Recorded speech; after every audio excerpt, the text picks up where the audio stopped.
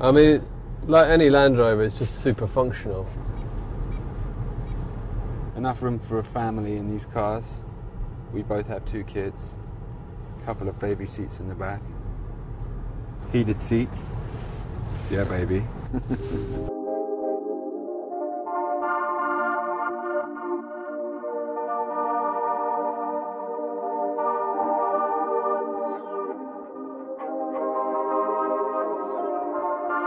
This is a car I really grew up with.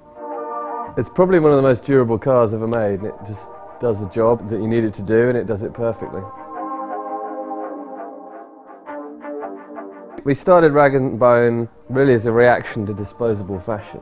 We wanted to start a brand that really stood for something, coming at it from a quality angle, as opposed just to coming at it from a purely fashion angle.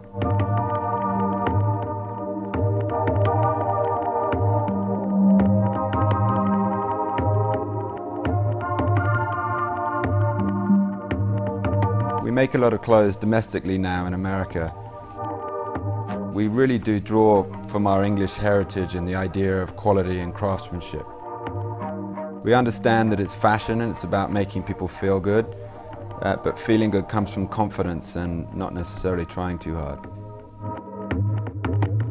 I mean, that really relates to the way we think about things and what we think is really important. And I think it's something that we draw on, that idea that things really do need to be timeless. It's the fact that our cars are never out of place. LR4 looks just as good negotiating rough terrain as it does cleaned up and attending a fashion show.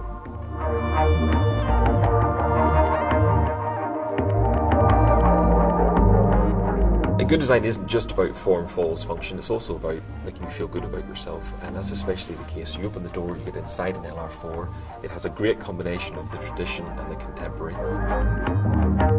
You know, there aren't that many brands that we get the opportunity to partner with that we have this much in common with.